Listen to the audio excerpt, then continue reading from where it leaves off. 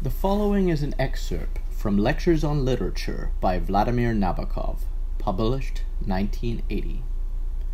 A Phenomenon of Style. Please completely forget, disremember, obliterate, unlearn, consign to oblivion any notion you may have had that Jekyll and Hyde is some kind of a mystery story, a detective story, or movie. It is, of course, quite true that Stevenson's short novel, written in 1885, is one of the ancestors of the modern mystery story. But today's mystery story is the very negation of style, being at the best conventional literature. Frankly, I am not one of those college professors who coyly boasts of enjoying detective stories. They are too badly written for my taste and bore me to death, whereas Stevenson's story is, God bless his pure soul, lame as a detective story. Neither is it a parable nor an allegory, for it would be tasteless as either. It has, however, its own special enchantment if we regard it as a phenomenon of style. It is not only a good bogey story, as Stevenson exclaimed when awakening from a dream in which he had visualized it much in the same way, I suppose, as magic celebration had granted Coleridge the vision of the most famous of his unfinished poems. It is also, and more importantly, a fable that lies nearer to poetry than to ordinary prose fiction, and therefore belongs to the same order of art as, for instance, Madame Bovary or Dead Souls. There is a delightful winey taste about this book. In fact, a good deal of old mellow wine is drunk in the story. One recalls the wine that Utterson so comfortably sips.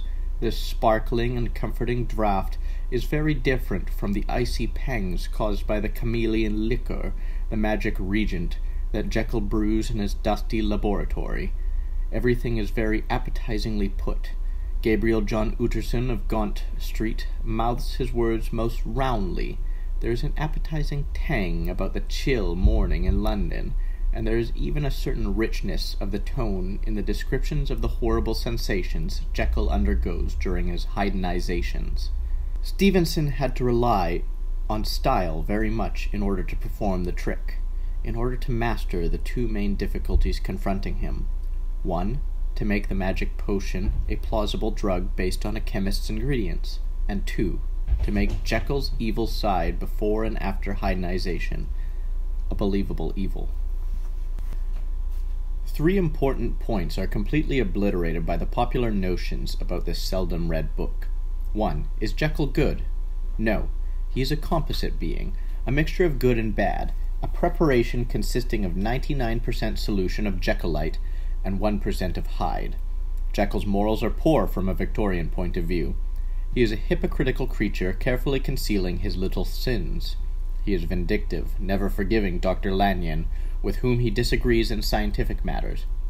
He is foolhardy. Hyde is mingled within him.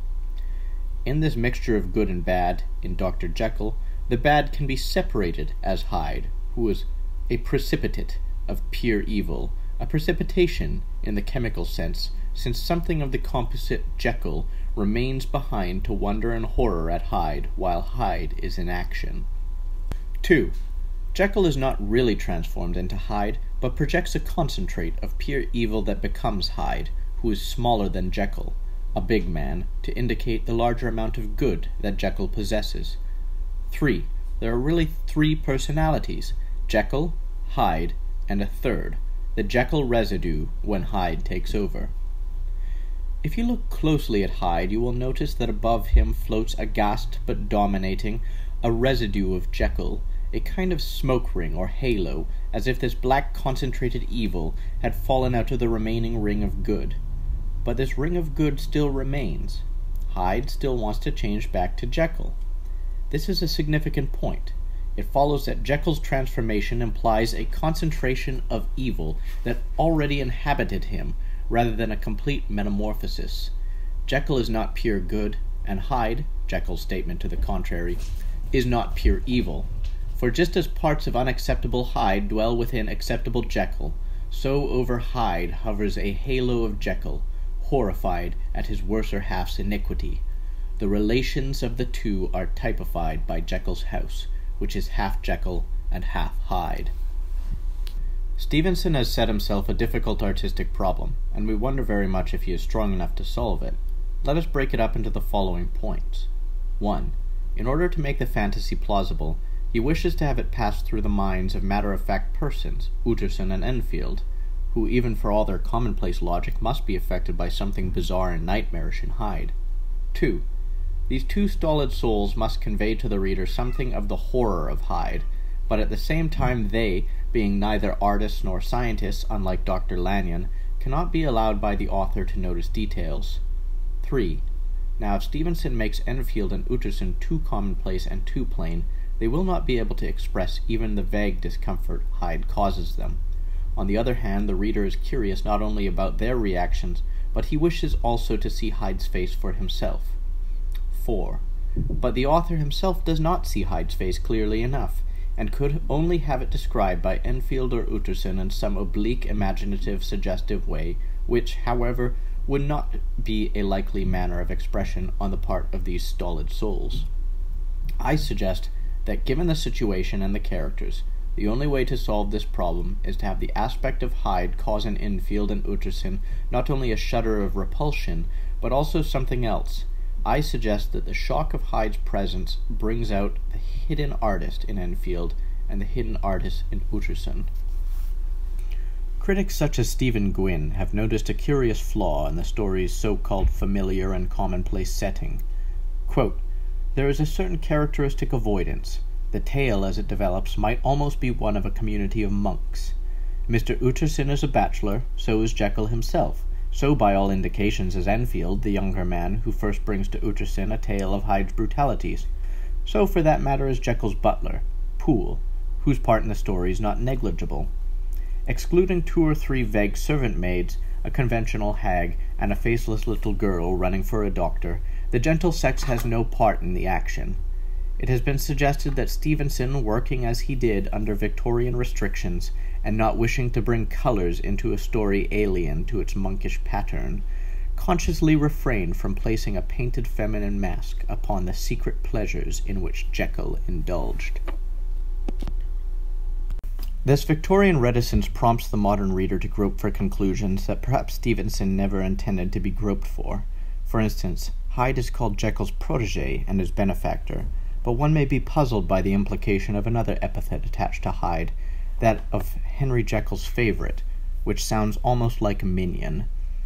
The all-male pattern that Gwynne has mentioned may suggest by a twist of thought that Jekyll's secret adventures were homosexual practices so common in London behind the Victorian veil. Utterson's first supposition is that Hyde blackmails the good doctor, and it is hard to imagine what special grounds for blackmailing there would have been in a bachelor's consorting with ladies of light morals. Or do Utterson and Enfield suspect that Hyde is Jekyll's illegitimate son, paying for the capers of his youth, is what Enfield suggests. But the difference in age, as implied by the difference in their appearance, does not seem to be quite sufficient for Hyde to be Jekyll's son. Moreover, in his will, Jekyll calls Hyde his friend and benefactor, a curious choice of words, perhaps bitterly ironic, but hardly referring to a son. In any case, the good reader cannot be quite satisfied with the mist surrounding Jekyll's adventures, and this is especially irritating since Hyde's adventures, likewise anonymous, are supposed to be monstrous exaggerations of Jekyll's wayward whims. Now the only thing we do guess about Hyde's pleasures is that they are sadistic. He enjoys the infliction of pain.